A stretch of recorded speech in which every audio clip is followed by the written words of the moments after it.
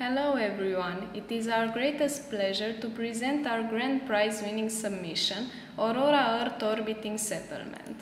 We are 9th graders from the Tudor Vianu National High School of Computer Science in Bucharest, Romania. We warmly invite you to watch our presentation.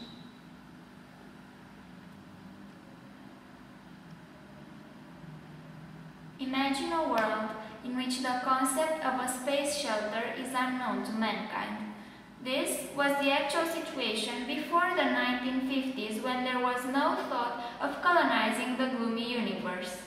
But scientific questions have struck again. What expanding possibilities did and will people have?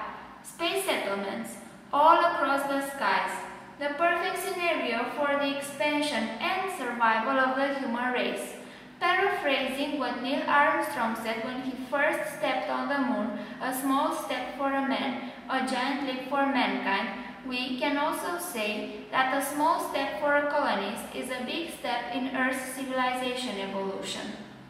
We chose the name Aurora for our project as Aurora was the Roman goddess of dawn, also known in the Greek mythology as Eos, the mother of all stars and planets.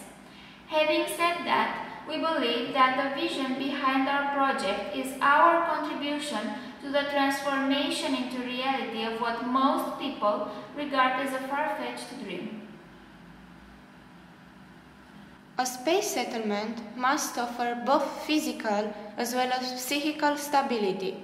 Therefore, we consider that the first step in colonizing space should be building a stationary habitat instead of a traveling spaceship. When choosing the location, we decided that the placement on solid ground would have a lot of disadvantages, so we opted for an orbiting settlement. This made us consider the Lagrangian points, 5 points of stability found in a free body system, in our case the Earth, the Moon and the Aurora. The first one, L1, lies on the line defined by the two large masses and between them. L2 lies on the same line beyond the smaller of the two masses.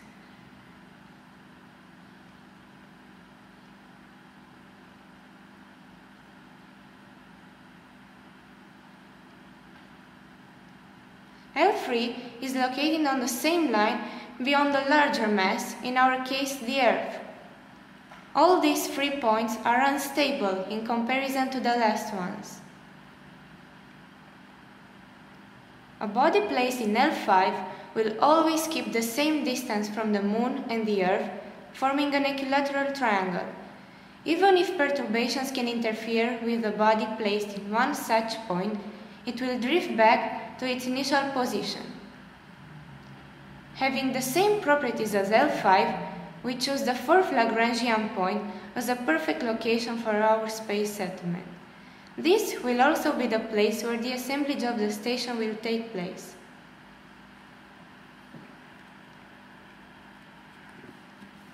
To be creative, you have to be selective, so we designed our settlement in order to be the optimum habitat, using just the right volumes and materials. No more, no less than what should be right for the settlers. The whole station will be assembled around the central sphere. The second component, brought from the Moon, will be the central cylinder. Afterwards, 4 of the 8 residential domes will be assembled. The upper part, consisting of the agricultural and livestock growth Tori, will be brought.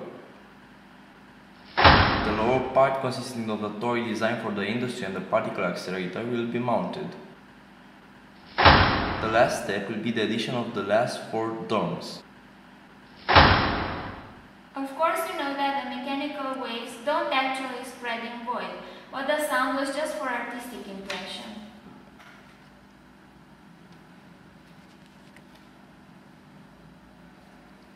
Artificial gravity will be provided by rotation. The residential areas will give the inhabitants normal gravity conditions, meaning approximately 1g. In order to design a more Earth-like environment, each bubble will have different characteristics. The first one is the city, the optimal place for people looking for an exciting life. The following is the lakeside, considered one of the most beautiful places on the settlement. The suburb is destined for residential buildings and stores. The riverside offers its inhabitants a modern and luxurious lifestyle. People can choose the countryside to escape from the city crowd. The downtown is the center of the settlement's social and political life. Beautiful scenery can be found in the seaside resort. Last, the hillside is the perfect place to practice indoor or outdoor sports. Science and research will play an important part in daily life. Multiple laboratories with state-of-the-art technology will be available. For greater advancements, experiments will be carried out with the help of the particle accelerator. Results will be studied by both experimented scientists as well as students. The giant telescope will take us closer, taking better, clearer pictures of the universe.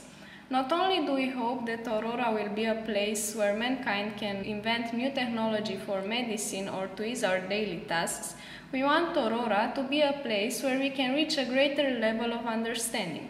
With the help of advanced methods of research, we hope to gain a deeper knowledge in particle physics, high-energy phenomena, and the universe itself from its creation to its possible collapse. A unified theory of everything could get us to grasp the knowledge of what we are used to calling the Creator.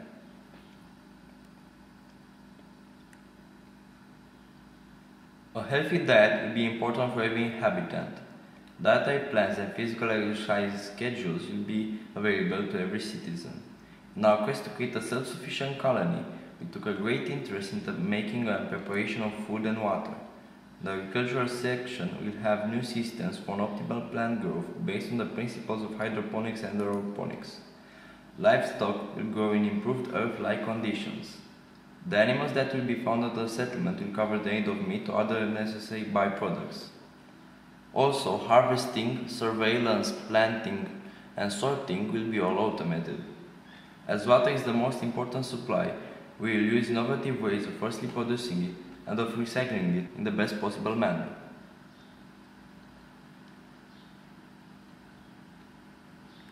In order to resemble ideal Earth living conditions, our settlement has an evolved climate transition system. It is revolutionary because it offers stability without being monotonous. In other words, all these factors like heat conditions, temperature, precipitations are highly monitored. On Aurora, there are going to be two main seasons, the hot one and the cold one, the periods in between being called transition seasons. Each bubble has its own personalized timetable which contains information about weather. Another revolutionary device is the ceiling because although it reflects light during the day, as the hours pass it gets more and more opaque during the evening and night.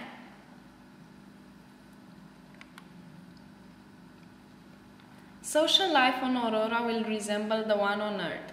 Places provided for entertainment will have different features in order to please everyone. Tourism will be an option both for inhabitants as well as visitors. The scholar curriculum will be different and the education system will be more flexible. Like every community, ours will also have a political system. However, we hope that it will not turn out to be a source of arguments. The supply of resources will be provided by the mining camp located on the Moon. The satellite will also be the place where the main parts of the construction will be built and assembled. The Moon is the perfect place for such activities because it contains a high amount of metals. Because of the low escape velocity of the Moon, the parts of the construction assembled there can be easily propelled in order to safely reach the L4. In order to meet the energy requirements on Aurora, we will use solar power satellites, high photovoltaic cells placed on the exterior of the domes, and a fusion reactor.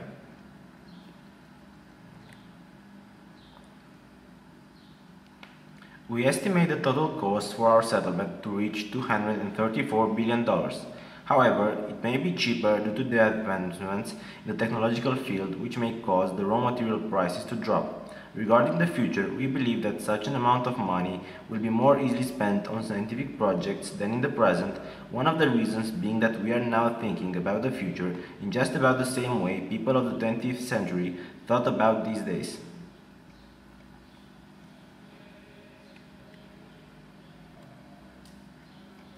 This project has represented a big challenge, not only with other things but also with ourselves. However, we are hoping that in the future, our generation will be the one to help at the construction of such a project. As a conclusion, we feel the need to thank National Space Society and Mr. Al for giving us the chance to get involved in the project that has proved to be the most interesting we've done so far. We would also like to thank our high school, the Tudor Vianu National High School of Computer Science, and our coordinating teacher, Mrs. Ioana S. We also feel the need to thank Mrs. Lynn Zielinski, our friends, parents, and teachers for their support. Ladies and gentlemen, welcome aboard Aurora.